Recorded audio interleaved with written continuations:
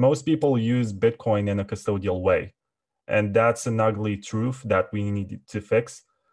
It's a truly permissionless and voluntarious network. It's a project where you can contribute and you can help it, and you can also help yourself. And the fact that most people buy their Bitcoins on eToro as ETFs, not ETFs, what do you call them? I don't get the abbreviation right now, but moving on. It's like paper money. It's like, I don't have a bill right here, but it's something that's supposed to be backed by some sort of asset that is held by the custodian. So thinking about it, the fact that there are so many people, and there are friends of mine who keep their coins on Kraken, for example, because they say they have such a good record with user funds and they were never hacked. And these two criteria are enough for them to give up on their sovereignty and say, yeah, but at least I have the advantages of being insured if something goes wrong. There are always trade-offs, so I can understand that. And some people search for the convenience and don't like to embrace sovereignty. But we should onboard more people in a way that is not, or does not revolve around custodians, because that's one major problem. Not only that, it strips away all of the qualities of the Bitcoin network, and the only advantage that a user might have at some point by using custodial Bitcoin is the number go up component, because it's not censorship resistant, as the custodian can decide to block a transaction or revert it. And it's not really a tool of sovereignty. It's more of a speculation. And if you only have the speculation part, to me, that's not really Bitcoin. That's more like, I don't know, gold ETFs or something like that. Investing in the stock market, getting V-Bucks in Fortnite, getting gold in World of Warcraft.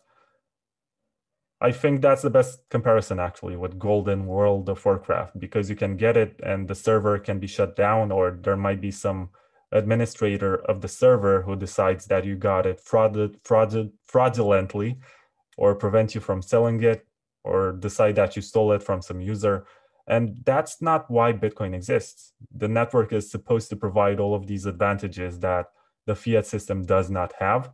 And in order for every user to benefit from them, the user needs to run a node. And running a node today is the easiest it has ever been.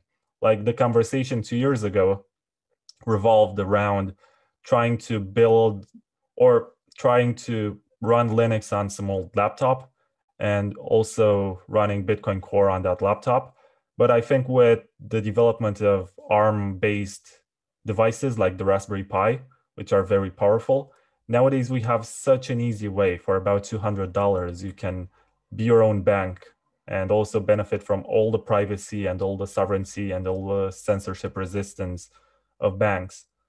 And that's very important. And that's the only way in which Bitcoin can help us prevent the Alex Jones and other financial censorship situations. Otherwise, if you rely on custodians and believe that just because they have a good record, they're going to be incorruptible and they're going to keep on doing good stuff for Bitcoin, that's just wishful thinking. That's what I like to call hopium. You should not trust anyone with any of this stuff. It's your money. That's the whole point of the Bitcoin network, to make you sovereign and put you in charge of your own money. If you can't handle that, I can understand that there might be custodians, but at least there should be the kind of education which makes you understand why you should run your own node and why you should be a first-class citizen of the network.